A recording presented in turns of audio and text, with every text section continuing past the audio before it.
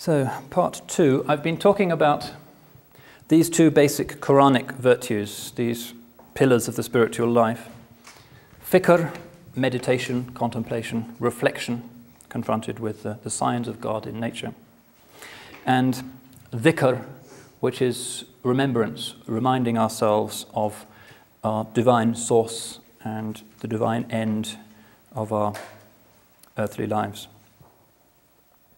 Now, in the Quranic verse I cited a few minutes ago, we are told of those who remember God, dhikr, whether they be standing, sitting, or on their sides, and who meditate on the creation of the heavens and the earth. So these two principles, thikr and dhikr, are actually just juxtaposed in this verse. Now, the basic Muslim technique of remembering, of dhikr, is of course the 5 daily prayers. In the Quran, God tells Moses, وَأَقِمِ الصَّلَاةَ لِذِكْرِي, and establish the salat, the prayer, for my remembrance, for my dhikr.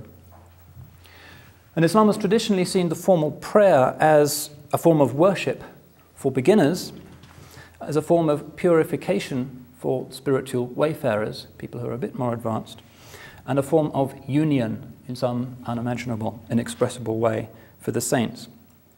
And the hagiographies are full of stories that indicate the extraordinary state of absorption which the saints achieve when they're in the state of prostration to God. One early saint of Basra, for instance, is said to have had a gangrene in his foot, and he refused to allow it to be amputated. So his family told the surgeon to amputate it while he was in prostration. And the surgeon did this, and when the man finished his prayer, he saw that his foot was gone. So complete was his absorption in his prayer and in his communion with God.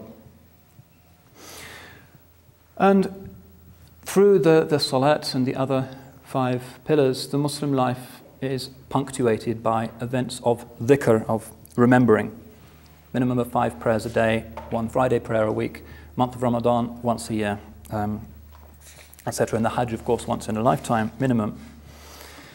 And pivotal to this system is, of course, the Holy House of Abraham in Mecca itself, which functions both as a symbol and itself as a reminder of the divine throne. Some of the literature, it's a metaphor for the divine throne around which the angels turn in adoration like moths circling a flame.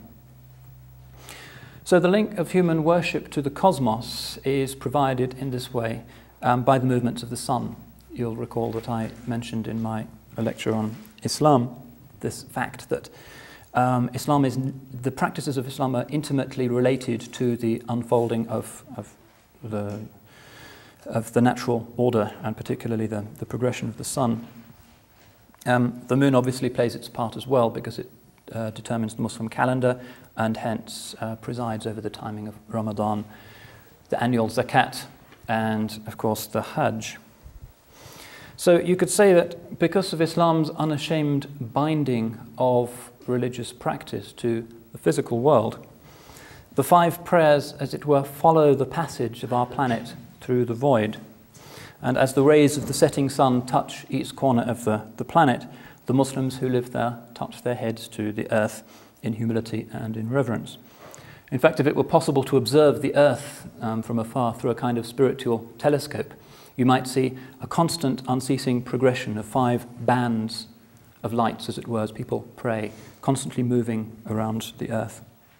Innumerable little points of luminous activity that together make up great bands of the recollection and celebration of God traveling around the planet forever. So the first point when you talk about dhikr is that its foundation and a foundational practice is these 5 daily prayers. They are, as it were, the framework on which the rest of the Muslim devotional life is hung.